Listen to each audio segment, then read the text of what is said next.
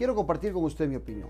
Hoy, 18 de abril, se celebra el natalicio 100 de José Joaquín Trejos Fernández, ese presidente que gobernó Costa Rica del año 1966 a 1970. No solamente es importante la fecha porque es un centenario, sino porque creo que en la actualidad política de nuestro país, la figura de José Joaquín Trejos Fernández representa muchísimo. Para los jóvenes que tal vez no lo han oído mencionar o no le conocen, es importante que sepan que José Joaquín Trejos Fernández se distinguió en su administración por ser un presidente que se conoció el hombre de las manos limpias. La ética y la política en su gobierno fueron de la mano. La moral y la honradez fueron parte de su administración. Eso nos demuestra que no son temas excluyentes y que en el ejercicio de gobierno pueden convivir. Por otro lado, hoy que hablamos tanto de déficit fiscal, de problemas con las finanzas en nuestro presupuesto y las instituciones autónomas, José Joaquín Trejos Fernández nos hablaba de parsimonia. Así administró el país, lo hizo crecer, hizo obra, y sin embargo, las finanzas públicas fueron de primer nivel. Heredó a quien lo sustituyó en el gobierno un país estable, con presupuesto y una economía sana, algo que requerimos hoy en día. Pero también la vida de José Joaquín Trejos Fernández fue una vida de mucho esfuerzo. Llegó a ser mucho de lo que llegó a ser por esfuerzo propio. Así, cuando llegó a gobernar, decidió gobernar promoviendo el esfuerzo propio de los individuos y de las comunidades. Él era un convencido de que un país no salía adelante solamente porque un gobernante o los gobernantes de turno, su gabinete, sacaran el país adelante, sino que las comunidades tenían que conocer muy bien cuáles eran sus necesidades, cuáles sus metas y sus objetivos, y deberían involucrarse junto con el Estado a lograr esas grandes metas. Revisemos en estos días la vida de José Joaquín Trejos Fernández, porque creo que más que nunca requerimos presidentes de este calibre. Esta es mi opinión.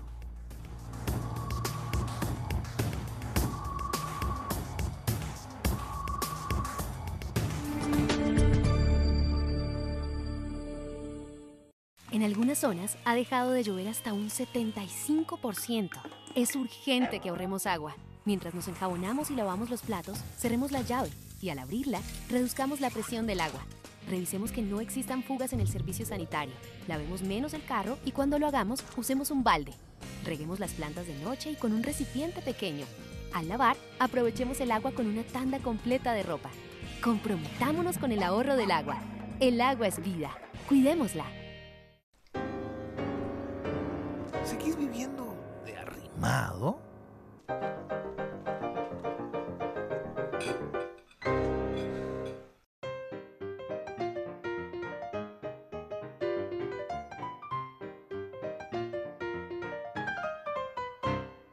Málaga City. Restaurante Domenico, un ambiente casual y distinguido que le ofrece las especialidades de la gastronomía italiana, clásica y contemporánea, con variedad de ensaladas, carnes y pescados, así como deliciosas pastas frescas hechas en casa y un amplio surtido de pizzas, postres y los especiales del chef. Contamos con un área privada para sus eventos y reuniones. Tenemos amplia zona de parqueo. Le esperamos todos los días de la semana a partir del mediodía. Visítenos en Plaza Antares, frente a la Rotonda de la Bandera. En sus 62 años, la República continúa evolucionando para brindarle el mejor servicio. Ahora los invitamos a explorar nuestro dinámico sitio web. Como suscriptor tendrá acceso ilimitado desde cualquier dispositivo. Como visitante podrá acceder a 5 artículos gratis al mes. Adquiéralo ya y obtenga el primer mes por solo 99 centavos de dólar. Suscríbase hoy y viva la nueva experiencia periodística. En conmemoración de los 100 años de su nacimiento, Canal UCR presenta José Joaquín Trejos Fernández, de su propia voz. Una serie de 3 documentales que cuentan la vida y obra de esta destacada figura costarricense, desde su propio relato. Vea los capítulos el martes 19, miércoles 20 y jueves 21 a las 10 de la noche. Con repetición el día siguiente de su transmisión a las 2 de la tarde. José Joaquín Trejos Fernández, de su propia voz. Por Canal UCR, Televisión con Sentido. En el marco de la conmemoración de los 100 años del natalicio del presidente José Joaquín Trejos Fernández, le invitamos a participar de los foros sobre su legado. Jueves 21 de abril, 6 de la tarde, Auditorio José Joaquín Trejos Fernández, Facultad de Ciencias Económicas de la Universidad de Costa Rica.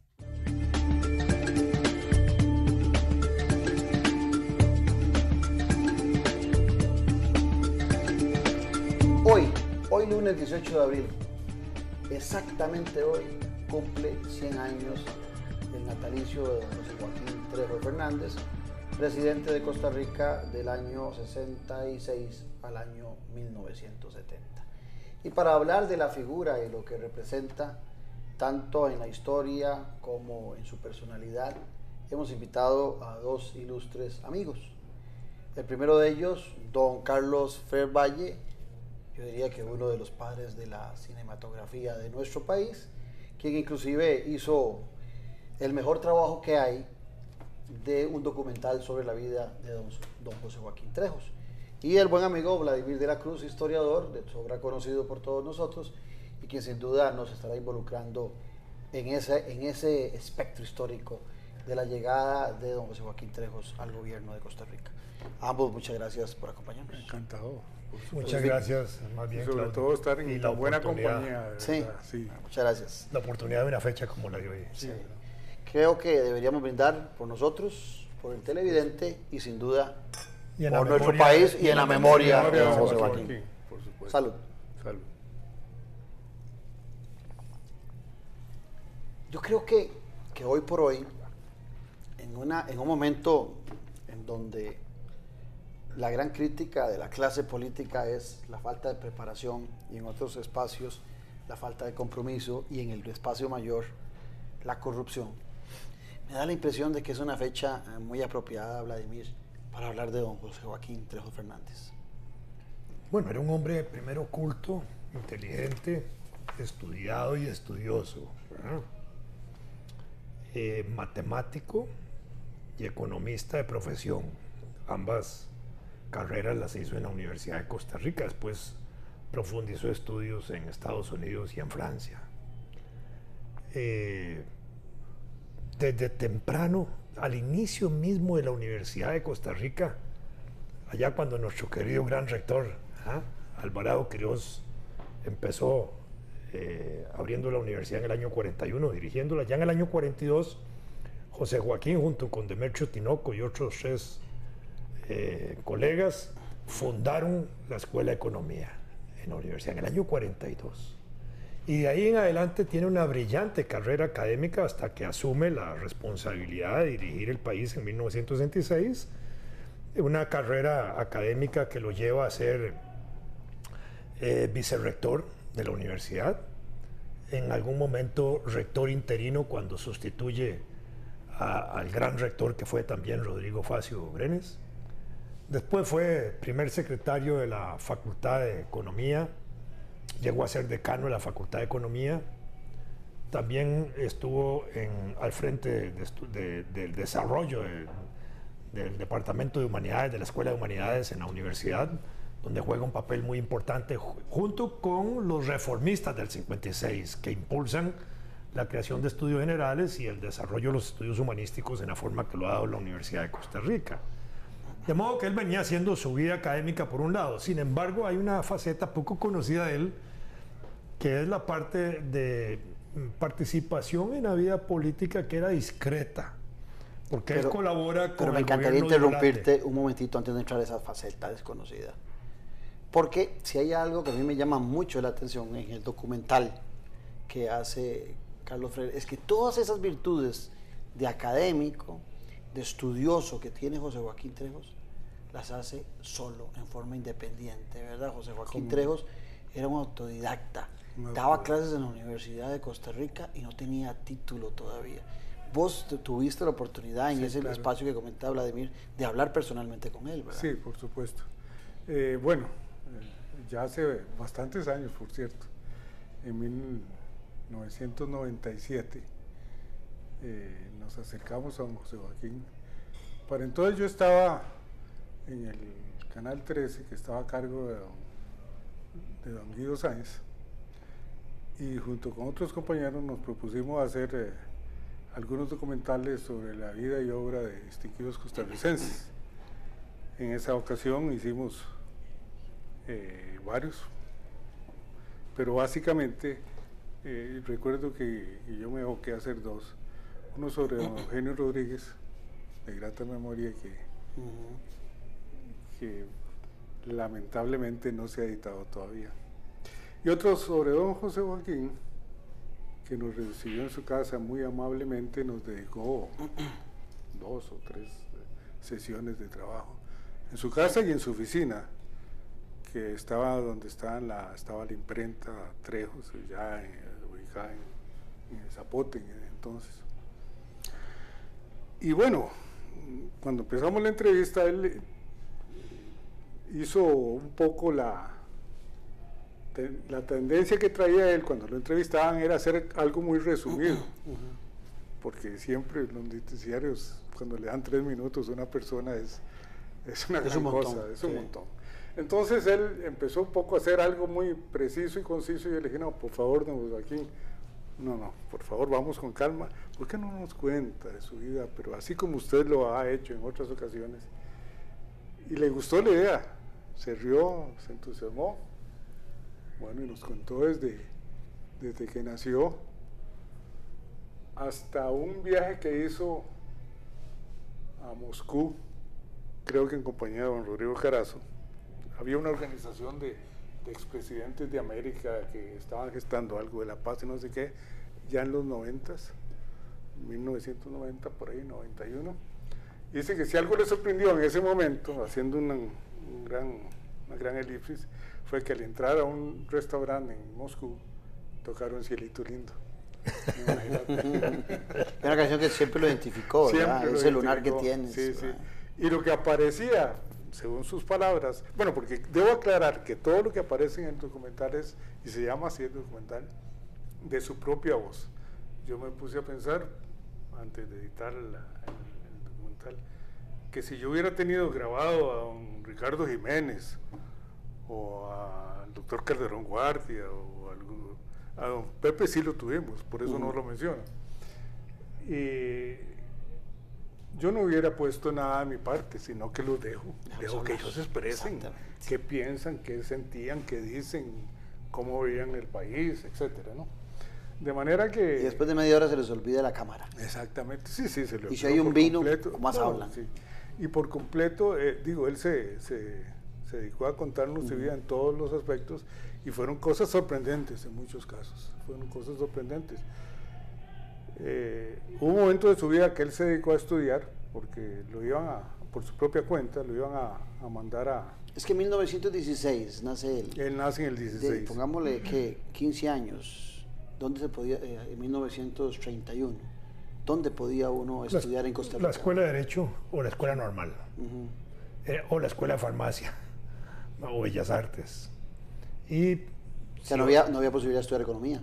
No había posibilidad de estudiar economía. Y él terminó siendo un gran economista. Más bien, los primeros grandes economistas que salen del país al extranjero son personas que se envían en la década del 30, finales del 20, en la finales del 20, principios del 30, a Chile, que fueron del Banco Nacional, del Banco Internacional en ese momento, que son los que promueven luego la traída de la misión económica chilena en 1935 y producen la transformación del Banco Nacional. Entonces ahí están los grandes economistas de ese momento. Porque él se fue a Chicago, ¿verdad? Sí, pero ya eso fue posteriormente. Pero es interesante, se va a Chicago, claro, y no tiene título universitario, sí, y lo aceptan en una universidad de prestigio, claro, y se gradúa. Muy prestigioso, sí, por supuesto.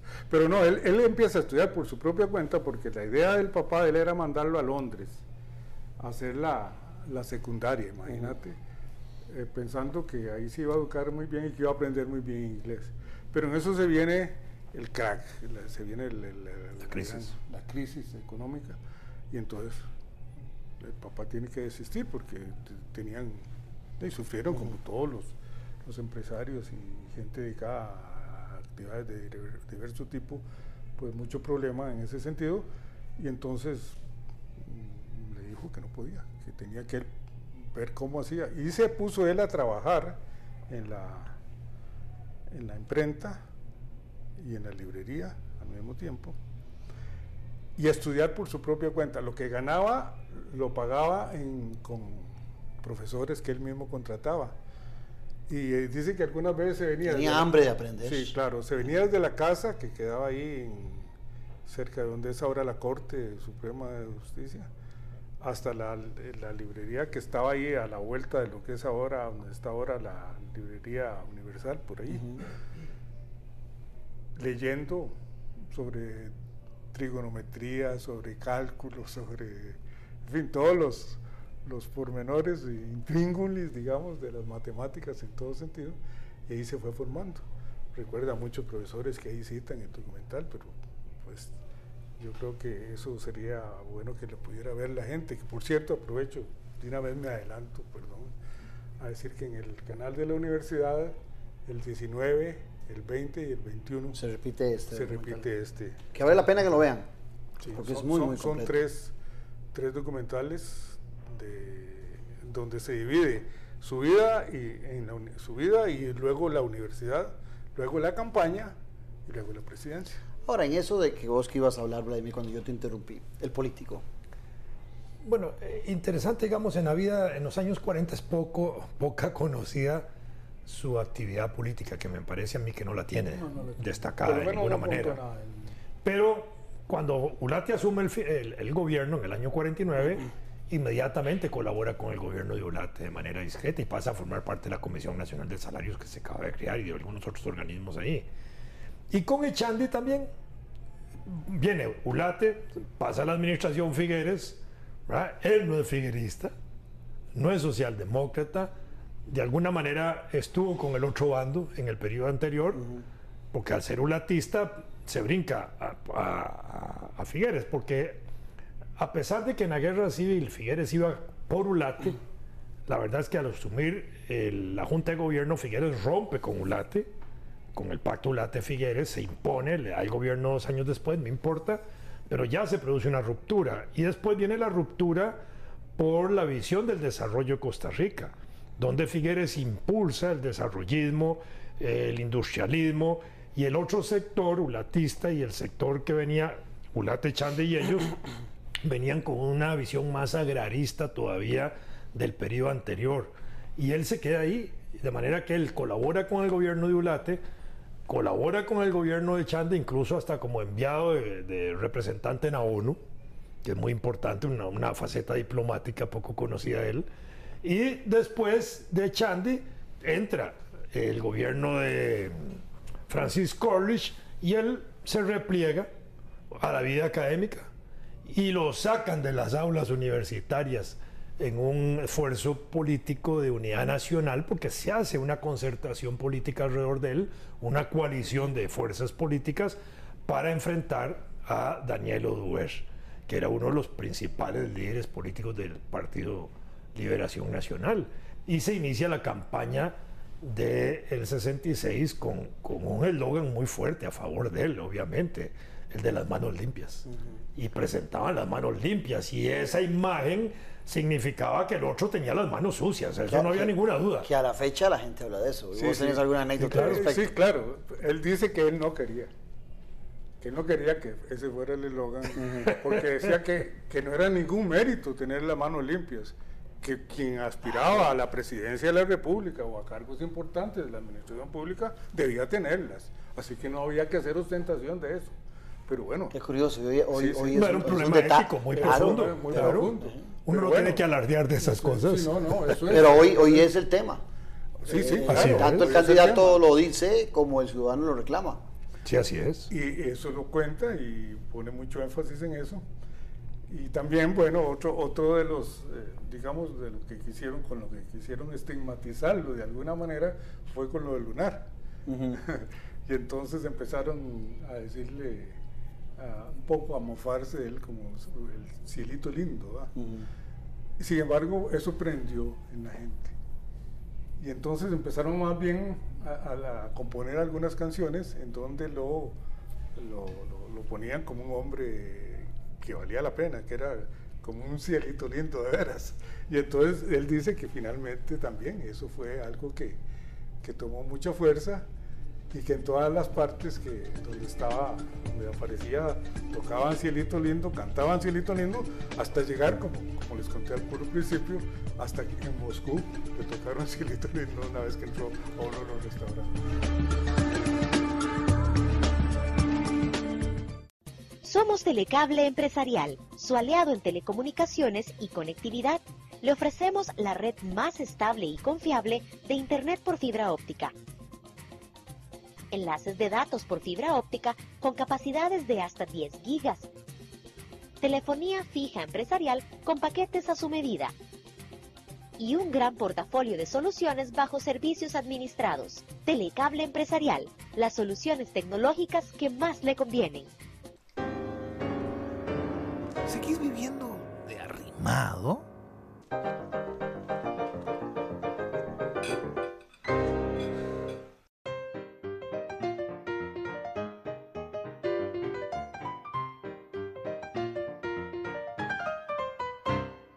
Málaga City.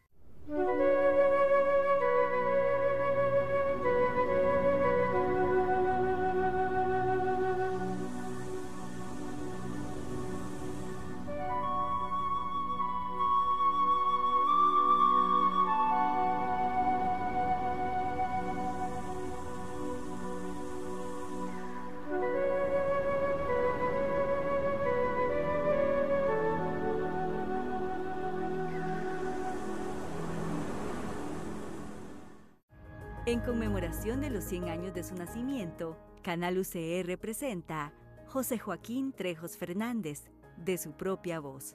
Una serie de 3 documentales que cuentan la vida y obra de esta destacada figura costarricense, desde su propio relato.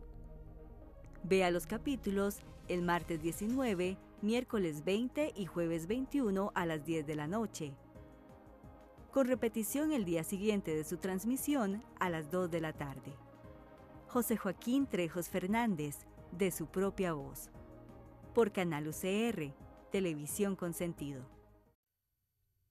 En el marco de la conmemoración de los 100 años del natalicio del presidente José Joaquín Trejos Fernández, le invitamos a participar de los foros sobre su legado. Miércoles 13 de abril, 5 de la tarde. Salón de expresidentes de la Asamblea Legislativa. Jueves 21 de abril, 6 de la tarde. Auditorio José Joaquín Trejos Fernández, Facultad de Ciencias Económicas de la Universidad de Costa Rica. Café y palabras, porque la política sí importa. Escúchenos por 89.1 FM, de lunes a viernes de 10:30 a 11:30 de la mañana. Café y palabras. Charlas de café con los politólogos Claudio Alpízar y Randall Arias, quienes con sus invitados y contertulios le involucran en el acontecer en el día a día de la sociopolítica nacional. Café y palabras, porque la política sí importa. Por 89.1 FM, La Superestación, un programa con aroma de café y con sabor a gente. Café y palabras.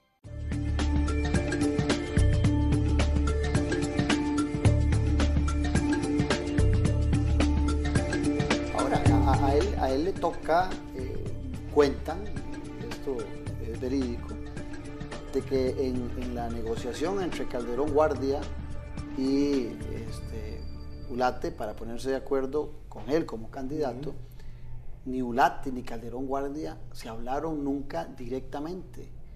Habían intermediarios. Sí, perdón, ahí no hubo una reunión de esos dos. Ahora que estos días estaba hablando de un tercer candidato, de ponerse de acuerdo en Liberación Nacional, pues es oportuno el tema. No fue que Ulate se sentó nunca con Calderón Guardia a decir, aquí el escogido es Trejos Fernández. Sí, claro.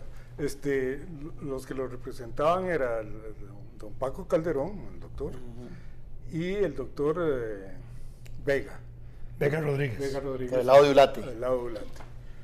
Y por cierto, hay otra de las anécdotas que él cuenta y que refleja muy bien su espíritu, su manera de ser y de pensar, es que empezaron a decir la propaganda de Liberación que estaba establecido en el pacto que a él le iban a nombrar los ministros. no sé cuántos nombraba al republicano, que era el calderonista, y no sé, otros pocos menos, pero también el urretismo, la Unión Nacional de entonces. Entonces dice que la cosa iba calando, entonces él dice, no, esto no puede ser. De alguna manera yo tengo que demostrar que voy a ser yo quien los nombra. Entonces se fue a hablar con don Paco Calderón, y le digo, sí, mira, sí está establecido, pero en fin, anda a hablar con Ulate a ver qué te dice. Y dice que él se fue, habló con Ulate y le dice, sí, don José Joaquín, si así es en Colombia, cuando se hacen los pactos entre los liberales y los conservadores, ¿verdad? Se parte el queque. Se parte el queque. Dice, bueno, pues en ese caso, no lo vayan buscando quién me reemplaza, porque yo no acepto eso. Y se vino de la casa de don Atilio. A los 2 días salió una carta publicada que efectivamente los dos decían que quien iba a nombrar el gabinete era don José Joaquín.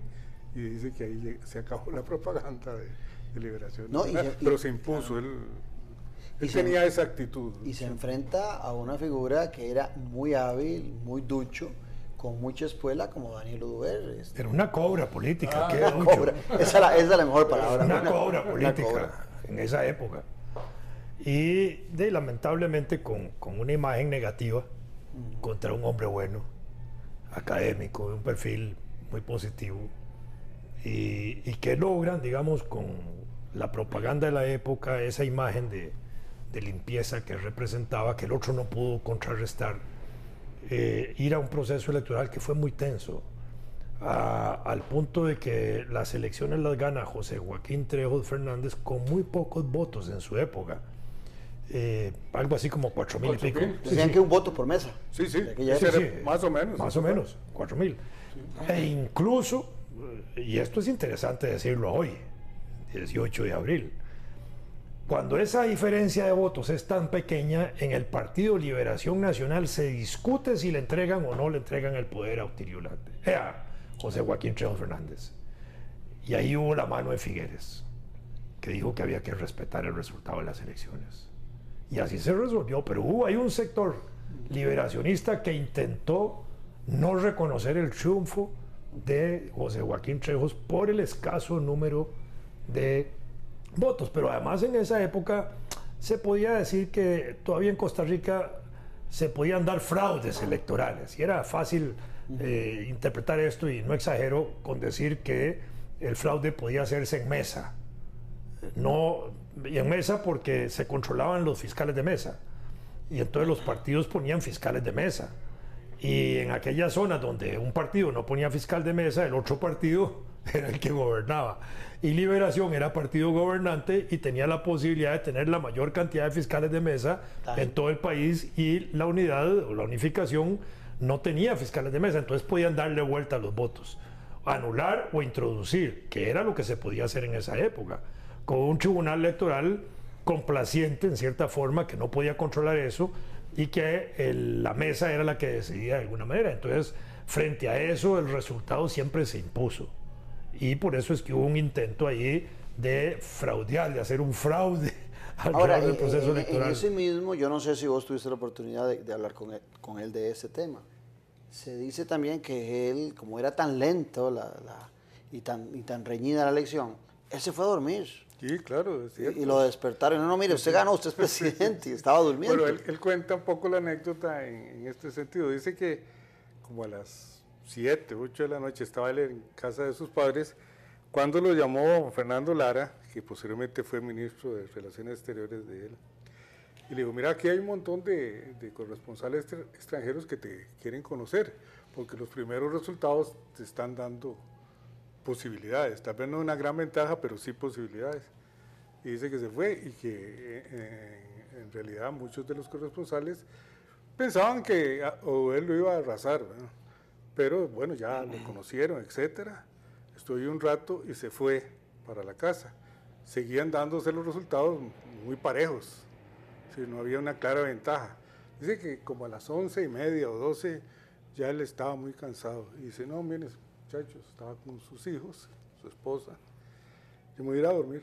¿Cómo? ¿Cómo se te ocurre si no se sabe cómo acá? Y ahí trata muy bien su carácter. Dice, miren, ya hice yo todo lo que tenía que hacer. Ahora, ¿qué hago yo aquí? Nada más esperar. ¿Verdad? Ya no puedo hacer nada más. Ya hice todo lo que podía dar. Y se fue a dormir. Y como a las 5 de la mañana lo llegaron a despertar y le dijeron, mira, papá, ganamos. Dice que se levantó y dice, wow, qué bueno. Sí, porque hoy en día uno ve a los candidatos alquilando un hotel, un lugar lleno de bombas, madrugando, ¿verdad? Y toda la fanfarria, sí. Él en su casa ahí durmiendo, fíjate, esperando el resultado. En esa misma personalidad de él, yo creo que se refleja mucho su estilo de gobierno. Tal vez yo, desde el punto de vista político, como politólogo, creo que la mayor virtud que él tiene como gobernante es insistirle a la gente que no todo viene del gobierno, que hay que trabajar en forma conjunta de la mano del gobierno y que las aspiraciones propias y de las comunidades son las comunidades las que tienen que involucrarse en la solución de sus problemas y el Estado va generando una mano amiga, ¿verdad? Entonces las asociaciones de desarrollo y demás son una gran perspectiva de él. Desde mi humilde pensamiento creo que esa es la mayor virtud que él propone, pero cuando yo lo veo a él haciendo ese esfuerzo que vos comentabas, que Vladimir también resaltaba, por prepararse, por estudiar, es que es ahí donde yo encuentro que de su esfuerzo personal, de su lucha permanente por formarse, por pagar profesores él para aprender y después involucrarse en una actividad privada que también la levanta él. Pienso que de ahí es donde viene Vladimir, su forma y su estilo de gobernar, inclusive siendo presidente y teniendo una asamblea legislativa dentro del marco de ese bipartidismo que iniciaba en aquellas épocas, con menos diputados en la asamblea legislativa. 26 diputados de 57, tenía menos de la mitad. Liberación tenía la mayoría y le imponen aspectos, pero él tiene la capacidad de entender, digamos, lo que es el progreso social del país y de apoyar proyectos que también venían de Liberación, que le van a dar resultados importantes al país. Entre otras, digamos, en su gobierno se toman las decisiones importantes de carácter del legislativo de impulsar lo que era la escuela normal, que después se transforma en Universidad Nacional, de alguna manera lo que es el tecnológico, el Banco Popular, la ley de Dinadeco, la ley de desarrollo nacional de comunal, una ley que tenía que ver con las cosas de agricultura importantes, impulsa obras de infraestructura muy importantes en su momento. La trocha al Atlántico, al Caribe, que lleva su nombre y que se llamó la rústica. Y justamente los gobiernos pasados no le ponen rotulitos como en la 27 o en la... ay Dios, se me olvidó la otra, que tienen el nombre, que injustamente todavía esa carretera Limón no dice carretera Trejos Fernández. No, bueno, es que se llama Braulio Carrillo. Sí, pero hay una gran parte que se llama... Hay una parte que se llama, sí, cierto. Fue un acuerdo de es un acuerdo, sí. Claro. Entonces, va la carretera, la trocha al Caribe, que digamos era una trocha pendiente de hacer. Porque nosotros tenemos el ferrocarril al Caribe desde 1884 ya funcionando. Allá por 1924, la empresa Ford de vehículos le propuso al gobierno impulsar una gran carretera al Atlántico a condición de que le dieran el monopolio de Ford en Costa Rica. El gobierno no quiso. Obviamente, me parece a mí, no por razones patrióticas de meter un monopolio extranjero, sino de no chocar con el monopolio de la compañía. Porque la compañía ferrocarrilera no se convierte nunca en un factor de desarrollo interno. La compañía ferrocarrilera del Atlántico nunca generó ni un pueblo como un proceso de colonización. Los pueblos que se desarrollaron ahí fueron pueblos alrededor de la actividad bananera y alrededor de la actividad ferrocarrilera, que era otra cosa. Entonces, cuando Trejos Fernández impulsa la trocha, que había sido un sueño también de Carrillo, de Braulio Carrillo, esto rompe justamente esa posibilidad y es el motor para el desarrollo de la zona atlántica posterior. Y es lo que va de alguna manera a justificar en el gobierno siguiente, el de José Figueres, la nacionalización de la Norden, que la venden en un colón o en un dólar, no me acuerdo, que fue simbólico, la nacionalización, un dólar, sí. Y se adquiere eso, pero ya porque la trocha ya se veía como una gran perspectiva de desarrollo nacional para esa zona. Y la otra es la carretera a Panamá, la pavimentación que impulsa Trejos de la carretera interamericana que se había impulsado desde los años 30 y 40 hacia Panamá, que él la concluye en ese sentido. Entonces estamos hablando del vínculo ahora sí de Pérez Celedón y de toda la zona sur con el resto del país. Antes, para ir a la zona sur había que ir a Punta Arenas, tomar el barquillo ahí en Punta Arenas y irse a Golfito, que duraba como 8 o 10 horas. Eso a veces lo hice yo una vez pequeñito, me hicieron ese viaje a mí. Y era una cosa terrible, pero se hacía. Y era la única manera de llegar allá. Ahora no, ya se podía pasar por ahí. Ahora, ¿qué te comenta él sobre su gestión? Sí, bueno, él comenta esas cosas, las comenta con todo detalle, por ejemplo, lo de la trocha. Dice que cuando él andaba en campaña, iban para Limón, en donde lo recibieron con un gran entusiasmo. Había una gran tradición de calderonismo en Limón, que ya se ha ido cambiando, pero que en ese momento todavía estaba muy vivo ese sentimiento. Y cuando iban en el tren, se acercó, creo que Tattenbach Iglesias. Cristian Tattenbach. Y le dijo, mira, José Joaquín, no se le ocurre ofrecer la carretera de Limón, porque aquí todos vienen diciendo de eso y nunca la han hecho. Y dice, no, voy a tener cuidado en eso. Pero yo pensé, pero sí la vamos a hacer. Y entonces, bueno, faltando como 3 días para salir del gobierno, llegó en carro a Limón. Se construyó una trocha, la rústica le decían. La rústica la llamaron. Así. Incluso estuvieron a punto de ahogarse él y doña Clarita, porque faltaban unos puentes, y entonces al atravesarlos se les metió el agua en uno de los jeeps que iban, y llegó el hijo, Diego, y creo que don Hernán Garrón, que estaba en ese momento de gobernador de Limón, y pudieron sacarlos, ayudarles a salir, y siguieron el camino y entraron a Limón, faltando 2 o 3 días para... Eso lo cuenta además, bueno, los logros económicos. Él dice que el índice de crecimiento durante su gobierno fue del 8.5% anual, que fue el mayor de Latinoamérica en esa época. Y dice, y yo creo que... Con un crecimiento del empleo también muy significativo. Y yo creo que ese crecimiento era no solo de Latinoamérica, sino de América. Porque era el mejor. Porque Estados Unidos tampoco, nunca ha logrado eso. Fue el mejor. Y dice, pero si tomamos solo la agricultura, el crecimiento fue de un 11%. Él lo recalca mucho, porque dice que se abrieron un montón de caminos vecinales también. Pone mucho énfasis en la carretera interamericana, que la asfaltaron desde la frontera con Nicaragua hasta llegar a Panamá, como nos cuenta aquí Vladimir.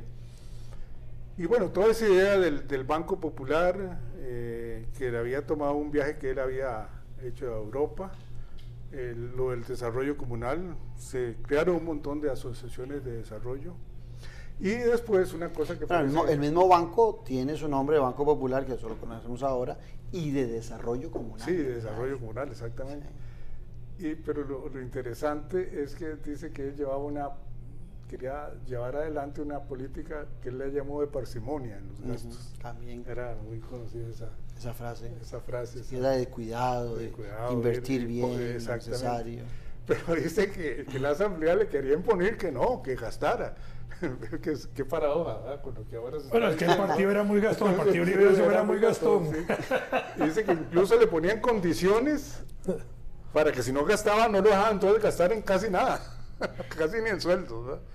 Pero que bueno, logró ir poco a poco hasta que el último año del gobierno tuvo un gran apoyo incluso de la bancada de Liberación y se consiguieron finalmente caminar muchas cosas. Y él dice que, por ejemplo, también lo del tecnológico quedó aprobado un primer debate durante su gobierno, que después lo continuó, reconoce.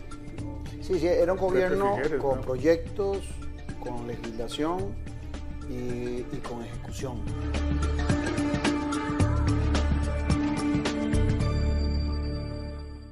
En algunas zonas ha dejado de llover hasta un 75%. Es urgente que ahorremos agua. Mientras nos enjabonamos y lavamos los platos, cerremos la llave y al abrirla, reduzcamos la presión del agua. Revisemos que no existan fugas en el servicio sanitario. Lavemos menos el carro y cuando lo hagamos, usemos un balde. Reguemos las plantas de noche y con un recipiente pequeño. Al lavar, aprovechemos el agua con una tanda completa de ropa. Comprometámonos con el ahorro del agua. El agua es vida. Cuidémosla.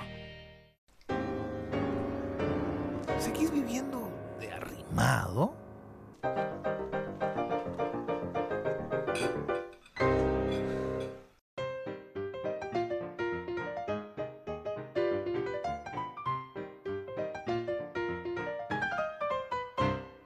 Málaga City.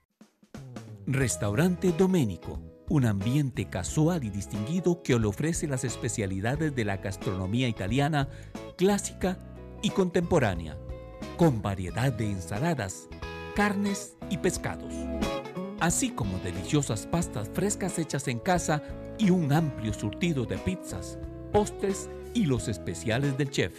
Contamos con un área privada para sus eventos y reuniones. Tenemos amplia zona de parqueo. Le esperamos todos los días de la semana a partir del mediodía. Visítenos en Plaza Antares, frente a la Rotonda de la Bandera. Café y Palabras, porque la política sí importa.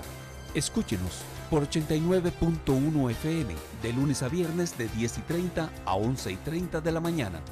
Café y Palabras, charlas de café con los politólogos Claudio Alpízar y Randall Arias, quienes con sus invitados y contertulios le involucran en el acontecer en el día a día de la sociopolítica nacional. Café y Palabras, porque la política sí importa. Por 89.1 FM, La Superestación, un programa con aroma de café y con sabor a gente.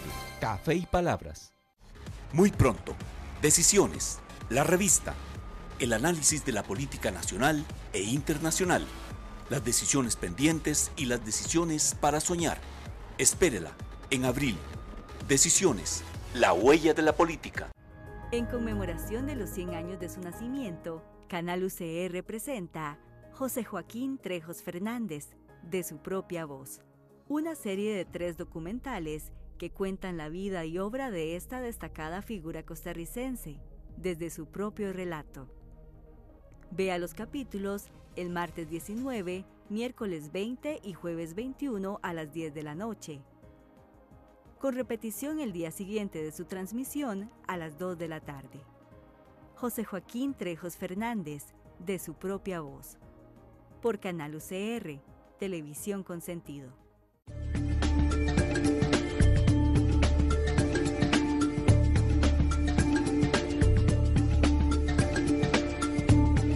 Algo interesante que es que fortaleció, digamos, el sistema de vacunación nacional, que contribuyó a mejorar la calidad de vida de los costarricenses. Porque en materia de salud pública, digamos, tal vez hay que ver etapas del desarrollo de la vida nacional. Así como en la década de los años 20 con Solón, Núñez y otros se desarrollaron políticas muy audaces de higienización del campo y con aquello y con la Fundación Rockefeller y todo eso que metieron plata para mejorar las condiciones agrícolas, se desarrollaron ya instituciones de salud más fuertes. En el caso del presidente Trejos, desarrolló políticas de vacunización muy importantes que contribuyen obviamente a mejorar la calidad de vida de los costarricenses en ese periodo. Ya la Caja se había desarrollado, las políticas de Figueres y de Liberación la habían fortalecido, indudablemente que sí, y se había empezado un proceso hacia la universalización y se fortalece con Trejos Fernández, eso es una cosa importante. Y en ese sentido también hay que reconocerle el mérito. Este libro, que me leí en estos días, Ideas Políticas de José Joaquín Trejos Fernández, Ideas Políticas Elementales, me llamó la atención el tema fundamental de que él hace una lectura económica de lo que está sucediendo o de lo que sucedió en 2 administraciones previas a la elección de 1978. Y entonces él está planteando, ahora que vos decías que Liberación era muy Gastón, él empieza a plantear aquí en sus artículos ya escritos, que serán en el 76, 77, de que él está sumamente preocupado, que no sabe quién va a ser el presidente 78-82, pero que él está sumamente preocupado por la falta de parsimonia que se viene desarrollando en la inversión, en la inflación que está golpeando al costarricense y en el crecimiento del Estado. Bueno, en ese periodo justamente antes del 78, que son temas que hoy cuando estamos está gobernando Duber, el país tiene un problema muy grave, y es que el endeudamiento público crece extraordinariamente, porque había habido una crisis de precios, de mercados y todo eso, de energía, de la parte energética, y por otro lado, había mucha plata en el exterior disponible. Entonces, si el gobierno de Costa Rica pedía, por decir un ejemplo, 50 millones, le decían, mire, no podemos darle 50 millones, si quiere 200, y si no, no. Entonces empezaron... petrodólares. Exactamente, entonces empezó el endeudamiento del país, de manera que la deuda externa del 74 es de 400 millones de dólares, pero cuando Duber la deja es en 2.400 millones. Ese es el punto. Entonces había una bonanza para tirar plata por todo lado, y eso conduce a que el propio gobierno de Duber lleve en la visión que Duber tenía, quizás la visión más pura del desarrollismo estatal y del papel del Estado en la economía nacional y todo eso, a crear CODESA y tener 28 o 20 y pico de empresas públicas en manos del Estado. Y eso en el gobierno siguiente con Carazo empezó a desarmarse todo eso. Ahora, Carlos, hay algo que también en estas épocas, que tanto se habla de los viajes presidenciales, los de don José Joaquín Trejos fueron puntuales. Fueron 4. 4 viajes, Nada más, sí. Washington. Fue primero a Punta del Este, que había una reunión de presidentes de América. Fue después invitado a México, que fue algo apoteósico. Impresionante. Es como los Rolling Stones ahora en La Habana. Sí. México también tenía un objetivo político muy importante, que era ver cómo vinculaba a México al mercado común centroamericano.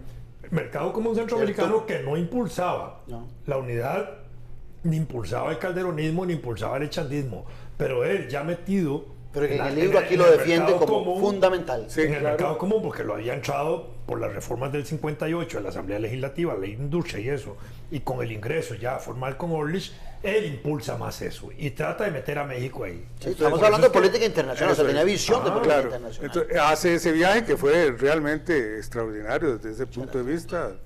La gente lo recibió con un gran cariño. Impresionante. Tienen que verlo en el programa, el documental de universidad.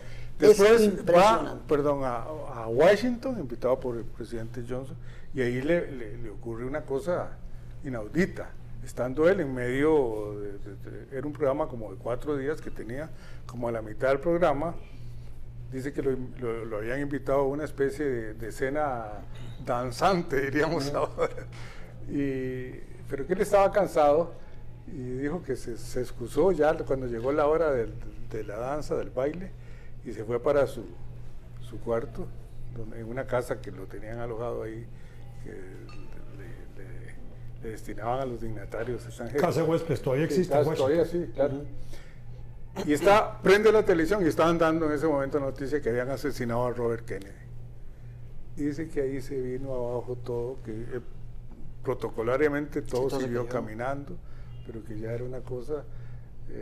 estuve en una reunión con McNamara, por ejemplo, en el Banco Mundial, que estaba el presidente y que todo muy bien, y que se consiguieron cosas buenas para Costa Rica, sí. Estuvo con Dean Ross también, pero que ya todo se había venido, el ánimo, era obvio, sobre todo que estaba en un viaje, gobierno. Sí, del Este. Eso es. Y el último fue una reunión de Johnson con los presidentes centroamericanos en El Salvador, que ahí también cuenta otra anécdota, que ya estaban presentándose algunos problemas políticos en El Salvador, que después desencadenaron con esa guerra que hubo durante muchos años ahí en El Salvador, pero que ya se estaban presentando algunos movimientos de estudiantes y de gente que estaba, y en una de esas dice que sintieron que ya venían los estudiantes cerca, y dice que inmediatamente un montón de guardaespaldas rodearon a Tachito Somoza, que era el que estaba el presidente de Nicaragua, estaba en la reunión. Y entonces yo le digo, bueno, ¿y usted también lo rodearon? Dice, no, ¿cuáles guardaespaldas? Pero a propósito del rodeo, yo voy a contar una anécdota. Dale. Cuando estábamos en la lucha de Alcoa, yo era dirigente estudiantil. Bueno. Eran los últimos días de Trejos Fernández. Sí, también. y teníamos una concentración de estudiantes furiosa al puro frente de la Casa Presidencial, ahí en el Parque Nacional. Y José Joaquín Trejos salió a la puerta de la Casa Presidencial a discutir ahí con nosotros. Y de pronto... Ustedes con buenas piedras estaban. No. Con palabras, nosotros no éramos de piedras con el presidente. Eso es más moderno. No era un problema de modernidad. Las piedras se quedaban para cuando uno pasaba frente a la embajada. Ahí sí, se mandaban siempre. Eso era como natural. Se iba a protestar por lo que fuera. Siempre que había marchas al frente de la embajada Nica, siempre hay un puño de piedras. No sabemos por qué, pero siempre aparecían. Pero ese día con Trejos Fernández lo envolvemos de una manera tal que empezamos a caminar con él y nos lo llevamos prácticamente hasta la puerta del Correo Nacional. Y no pasó nada, por supuesto, no lo agredimos, no fue agredido. Sí, tampoco hubo un despliegue policial alrededor de él, ahí se quedó y ahí lo sacaron y toda la cosa. Y pasó. Es interesante. Por cierto, eso de Alcoa, él se pregunta, él no le encuentra razón a Alcoa. No le encuentra. Porque inclusive Alcoa ya estaba aprobado desde el gobierno de Orlich. Desde el gobierno de Orlich. Más bien las modificaciones que él quiere hacer en su momento son para beneficio del país. Entonces, él lo sostiene y dice, no sé por qué surgió. Puede ser... Era por el contrato que establecía que vendían la tonelada de bauxita a 25 céntimos de colón. Para procesar. Era de todas maneras. Pero bueno. No sería los aires de Europa, en Francia, las primaveras. En el documental yo le doy un espacio al Alcoa. Y por primera vez, creo yo, no sé si será para gloriarme de algo, pero todos los documentales que se han hecho de Alcoa son a favor de toda la lucha de Alcoa y todo lo que significó, y eso me parece muy bien. Yo era uno de los que estaba... vos también recogías piedritas. Sí, claro que sí. Pero yo pensé, bueno, dejemos por una vez en la vida que sea don José Joaquín el que explique ese fenómeno. Y ahí en el documental lo explica desde su punto de vista, para él que fue el asunto de Alcoa. ¿Qué dice? Pues básicamente él lo siente que hay mucho relacionado con la primavera del 68 claro. De París, que había una gran... En Italia también, todos esos movimientos en los mismos Estados Unidos. Sí, los jóvenes ocupaban algo... Yo no lo interpreto así, yo estaba en la lucha. Sí, bueno, no por eso, pero él lo interpreta así. No, él lo interpreta así, sí es cierto. Y bueno, y entonces yo pensé, bueno, este señor merece que alguna vez explique él por qué estaba a favor de eso. Y más que reviente en época electoral. José Figueres acaba de ganar la presidencia en febrero de 1970. Figueres estaba en Madrid, justamente cuando se dan los sucesos de Alcoa. Y Figueres desde España avala la aprobación del contrato y avala el gobierno. Y tanto así que también se lleva a Óscar Barahona Estever de ministro. Que era ministro de Trejos Fernández y se lo lleva como ministro de Hacienda de su gobierno. De un gobierno distinto. Y lo mantuvo 2 años en el gabinete. En medio de una gran polémica nacional que hubo alrededor de esa contratación que hizo Figueres de Óscar Barahona. Pero había también una visión de desarrollo. Y yo creo que eso también marcaba un poco lo que es la figura de Figueres y lo que es una visión compartida del desarrollo nacional tan importante y que hace falta hoy, quizás. No, quizás no. Eso hoy es indispensable. Sí, estoy de acuerdo. Y él también hace un recuerdo de don Chico, les dice que él le tuvo siempre una gran estimación y respeto. Otro hombre intachable. Intachable, sí. Puro, era un hombre, ese era un hombre puro. Sí. Y lamentablemente le hicieron tal cantidad de chistes, como 500 en total, que lo hicieron también una figura muy querida. Sí. ¿Cómo no? Y dicen que después él, cuando llegaba a algún lugar, siempre preguntaba, bueno, ¿cuál chiste nuevo tienes? Para que me cuente. Decía, bueno, pues pero él... Dicen que a veces llegaban y le decían, mire, don Chico, se lo vamos a explicar. Sí, era todo eso. Pero él hace un recuerdo de don Chico, dice que él personalmente, a la figura de don Chico le tenía un gran respeto, no a su gobierno por ese, digamos, política gastona, que dice el compañero historiador aquí, que tenía Liberación Nacional. Sí. De manera que... Hay un dato interesante en la administración de José Joaquín Trejos, que me parece que es importante destacarlo porque creo que nos queda poco tiempo. Y es que en su gobierno, desde el punto de vista de las relaciones internacionales, frente a una crisis económica que hay para el país, hay un problema de una desbalanza de pagos importantes, los precios del café se vienen, se cierra el mercado del café, se cierra el mercado azucarero, etc. Y José Joaquín piensa en que para salvar la economía nacional y a los productores nacionales hay que buscar terceros mercados.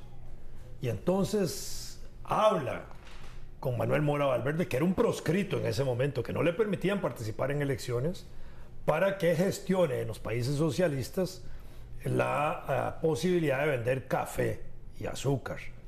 Y se inicia un proceso con el cual el gobierno de Trejos Fernández le da pasaporte diplomático o de oficio, como se llama, tiene un nombre especial, para que él haga de agente comercial. Pasaporte de servicio. Pasaporte de servicio, para que él haga de agente comercial en los países socialistas y los llamados terceros mercados en Europa, para que haga eso. Y Manuel cumple esa función patriótica, cumpliéndole al gobierno de Trejos Fernández para colocar el café, que era tan importante. Solo la credibilidad de un líder nacional, permite eso. Sí. Solo la credibilidad de un líder permite eso. Lo cumple, y eso se le da cierta continuidad en el siguiente gobierno de José Figueres. El propio Manuel sigue jugando ese papel con Ricardo Quesada López Calleja, claro, y con aquel gran dirigente liberacionista también, empresario, ¿cómo se llamaba? Bueno, ahorita me acuerdo. Un empresario importante ahí de Liberación que también juega un papel importante. Blanco Brunetti. Sí, y terminan estableciendo relaciones. Consecuentemente con eso. Con claro, eso, con la Unión Soviética. Agradecerles a ambos. Lástima, que teníamos tiempo de hablar mucho de esto, pero creo que va a haber esos escenarios. Los invito a la Universidad de Costa Rica el próximo jueves a las 6 de la tarde. Hay un evento en relación a este natalicio. Los de la semana pasada que se hicieron en el museo, el que se hizo hoy en el Museo del Niño y el que se hizo el días anteriores en la Asamblea Legislativa, también lograron rescatar mucho de la obra de don José Joaquín Trejos Fernández. Invitarlos a que no dejen de ver el documental que a partir del día de mañana va a transmitir el canal Universidad, canal 15, también conocido como canal 15, hoy ya rebautizado como canal Universidad, para que disfruten. Esas 3 horas son, Carlos, que hiciste. Más o menos, 3 horas, más o menos. Pero nada aburridas y interesantísimas. No, creo que, señor, pese que en algún momento se pensó que Joaquín era aburrido, pues le puso tanto cariño a su relato que uno se fascina oyéndolo, sinceramente. Yo cada vez que lo oigo... No, y en esta época es fundamental escuchar a un hombre. Es fundamental. De las manos limpias y la ejecución. Muchas gracias por habernos acompañado, especialmente a Vladimir y a Carlos por haber estado aquí ilustrándonos sobre don José Joaquín Trejos Fernández. Les recuerdo que el programa se repite mañana 6 de la mañana y 2 p.m. y ya el miércoles, si Dios lo permite, en YouTube. Un abrazo a la distancia y su compromiso de hoy en 8 días con la política con P mayúscula. Un abrazo. Muchas gracias.